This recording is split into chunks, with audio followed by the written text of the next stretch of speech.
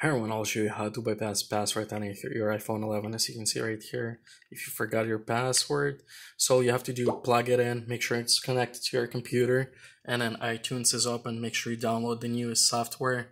So now you'll need to power device off by holding volume down and then the side key. And then once you slide this thing down, slide the power off, hold volume down and then the side key. Keep holding for about 10 seconds.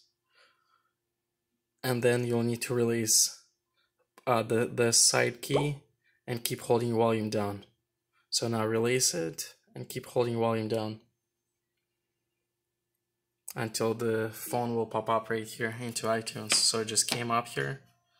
Now you can click OK and click Restore iPhone.